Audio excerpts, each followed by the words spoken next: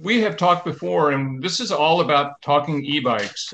E-bikes, if you don't understand the impact that e-bikes are going to have on cycling and on transportation in the United States, you need to start paying attention because they definitely are going to change everything over the coming years. The United States is playing catch up with the rest of the world on this topic, but we're having dramatic increase in e-bike sales currently. So this is going to be sort of an open conversation.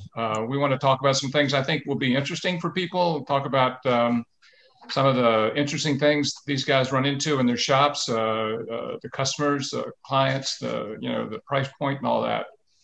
So why don't we kind of talk about just briefly how you got, what's your experiences with e-bikes, and we'll start with you, Phil, because you're on top.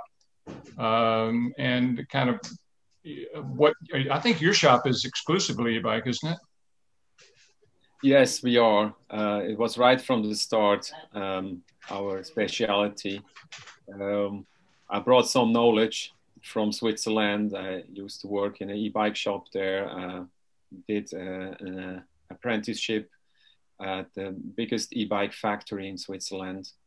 So it was 5 years back. It was that little niche that I said that's where I feel comfortable, and that's where I want to bring over the message from the old world. There is something like an e-bike. Well, yeah, and I've been to Phil's shop. I've ridden an e-bike at Phil's shop. I've been to Jason's shop over in Lakeland. And Jason, you kind of came at this a little differently because you're a traditional bicycle shop that is kind of incorporated e-bikes into your inventory, correct?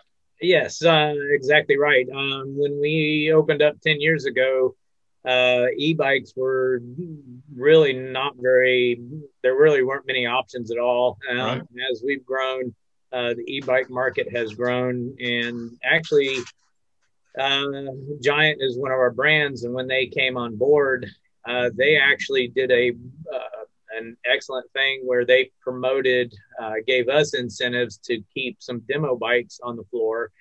And when you put somebody on an e-bike, it's amazing to see the big smiles on their face. But Giant has been our main brand.